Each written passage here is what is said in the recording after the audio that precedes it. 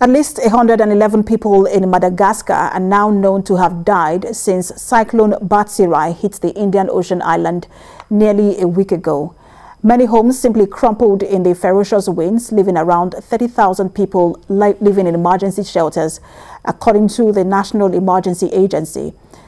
Southern African nations were already reeling from January's tropical storm Anna. Storms are common in this part of the world, but the climate crisis has caused them to become more destructive. It has also worsened drought, which has hit southern Madagascar hard, in turn making the humanitarian response after these storms even more urgent.